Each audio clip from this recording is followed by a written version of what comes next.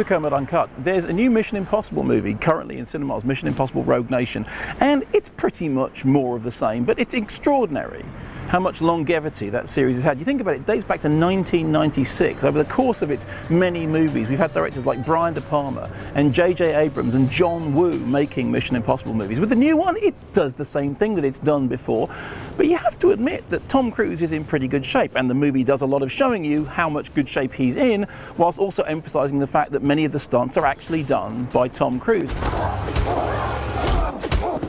Now, Tom Cruise often gets a bad rap in the press, not least because of his close association with Scientology. I mean, for example, did you see that documentary Going Clear? Really genuinely chilling stuff. And also because he has made some genuinely terrible films. Far and Away was nothing to be proud of, and Eyes Wide Shut was easily Stanley Kubrick's worst movie. However, there have been some great Tom Cruise performances, and whilst it's always tempting to laugh at him, I thought now would be a good time to pick my 5 favourite Tom Cruise performances. Who's your mother? Eleanor Babbitt. Eleanor? Died January 5th, 1965 after a short Who the hell are you? Uh-oh. Huh? Oh, wait a second. Where are you going? 13 minutes to Judge Wapner, the Wapner? People's Court. Hold it, wait a second here. I want to ask you a question. Which are witnessing real participants are not actors. Hey, I'm talking to you. The case pending. So at number 5, an uncontroversial choice, Rain Man from 1988. Tom Cruise plays Charlie Babbitt, the slimy brother who has to learn to become something more during the course of the drama. Not only does Cruise hold his own against Dustin Hoffman, but he's also a lot funnier than people remember. Like that, you're going to turn me like this, okay? Just turn me. That's good. This is dancing. This is dancing. I don't know about you, but I'm starting to feel a little silly.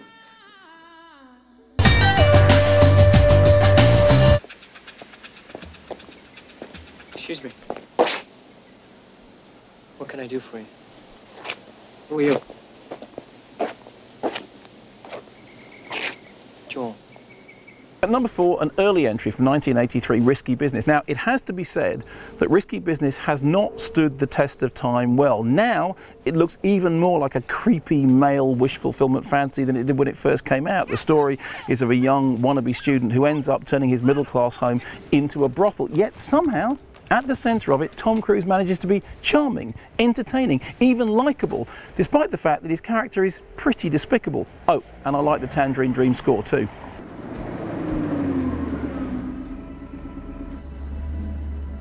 Portia, there is no substitute. Are you drunk again? Hey, Mom. He's drunk again. Eli, leave a drunk for a son. Leave that. You leave that alone. Give that to. You can't stay in this house. This is what you believe in, isn't it, Mom?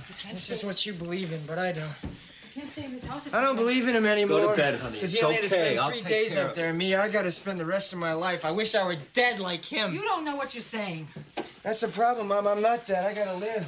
And number 3, Born on the 4th of July, in which he played Ron Kovic and earned 1 of 3 Oscar nominations for his lead role. He also picked up a BAFTA, and understandably so. It's a terrific performance, and perhaps the first role that got him taken really seriously as an actor. How does it feel, Mr. Kovic, to be addressing the entire country?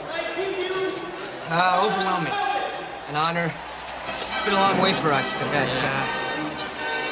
Just lately, I felt like I'm home.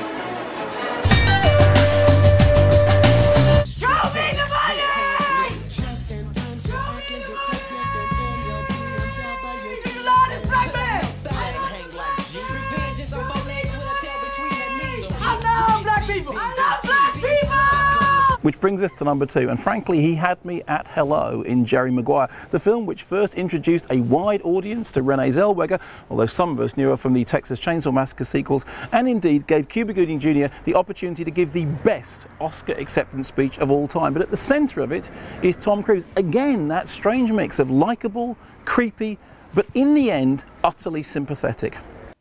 You complete me. And I just had... Shut up. Just shut up. You had me at hello. You had me at hello.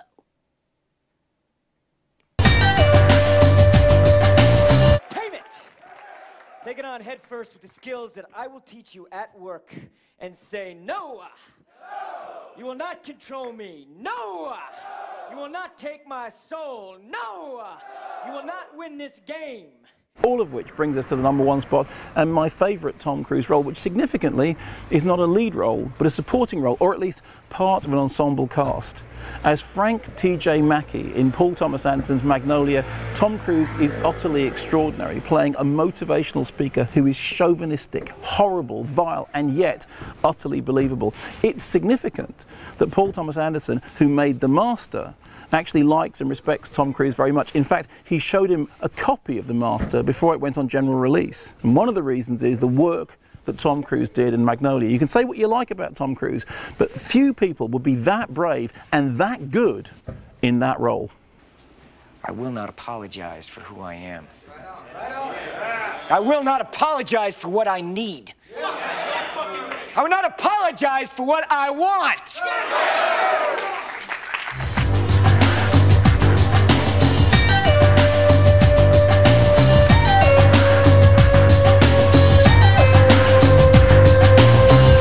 So there we are, my top 5 Tom Cruise roles. What did I miss? What are your favourites? Perhaps you're one of the people that would defend far and away.